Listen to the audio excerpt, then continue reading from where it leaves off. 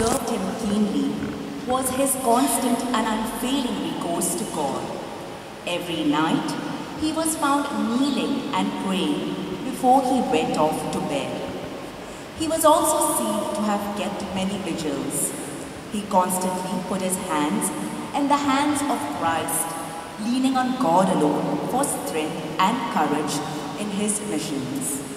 The following hymn reflects this consistent attitude of St. Francis Xavier, who put his hands in the hands of God and leaning on with faith in God who took up his long journeys.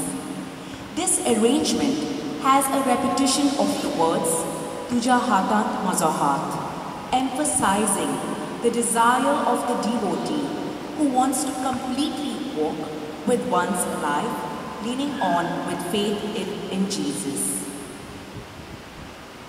Tuja Hatat Mazahat. Lyrics by lead Father Vasco Dorego, SG. Music by Father Thomas Dakin Seguera. Arrangement by Father Joaquim Loyola Pereira, who is present here in our midst.